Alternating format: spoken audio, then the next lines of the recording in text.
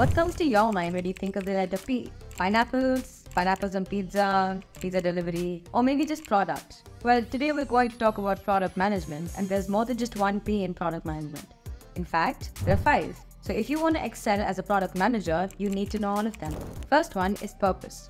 Understanding the purpose of your product is the single most important thing that decides whether it works in the market or not. So figure it out before you get started. Next one is planning. Market research, idea management, tech specifications, and all these other steps are essential in bringing out a great product. Knowing what to do and how to execute them makes all the difference. Now comes prototype. Think of it as a trailer before the actual movie. It needs to capture the essence of the final product. Getting this right is half the battle. Then we have pipeline, the lifeline of product management. Taking steps to smoothen the flow from development to deployment saves you from a lot of headaches and regrets. Finally, we have pivot.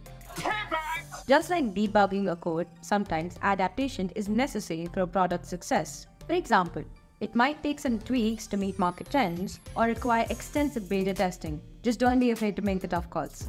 There you have it. Apply these to become a real pro at product management.